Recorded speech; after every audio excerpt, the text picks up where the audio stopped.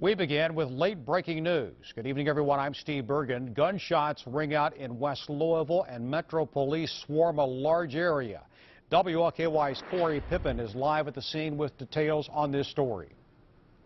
Steve, we're here at 32nd and Hale Streets, where police say a chase came to an end after suspects in a robbery fled in a stolen vehicle. Now, if you just take a look right over here, you can see what appears to be the stolen vehicle crashed into a utility pole. It knocked off power to a number of residents here.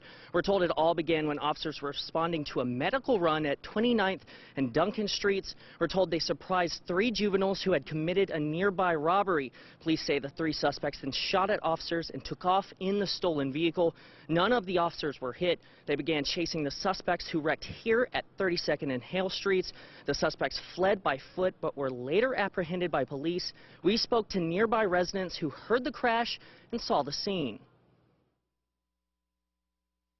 And we had the front door open, and then we looked outside and the transformer blew, so sparks were going everywhere. And then we came outside and we seen all the cops running down Hale and chasing 3 guys. Now, once again, we're told the 3 suspects are juveniles. They were taken to jail. The investigation is ongoing. I'm Corey Pippin, WLKY News.